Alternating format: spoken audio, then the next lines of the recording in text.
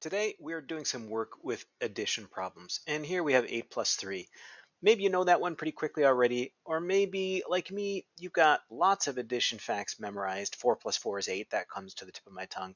But suddenly when I get into numbers, the answers that add up to more than 10, I get a little confused sometimes.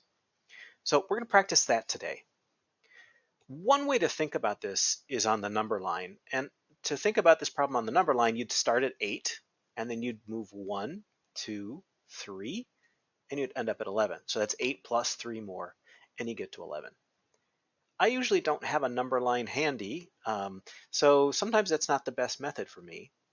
And another way that we're often told to think about it is a group of 8 and a group of 3, and then you could just count all these up, 1, 2, 3, 4, 5, 6, 7, 8, 9, 10, 11, and that would equal 11.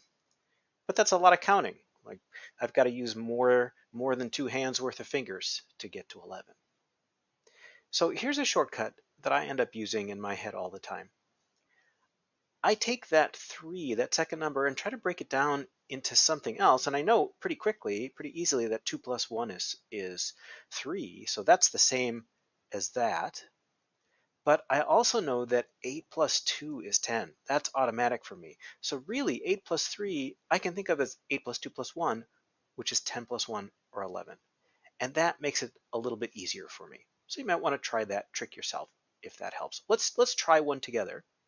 So 7 plus 8, let's see, to get to 10 from 7 I would need 3 more, and 8 would be 3 plus 5. So I could rewrite this as 7 plus 3 plus 5. When I'm going to look at it like that, the answer is automatic.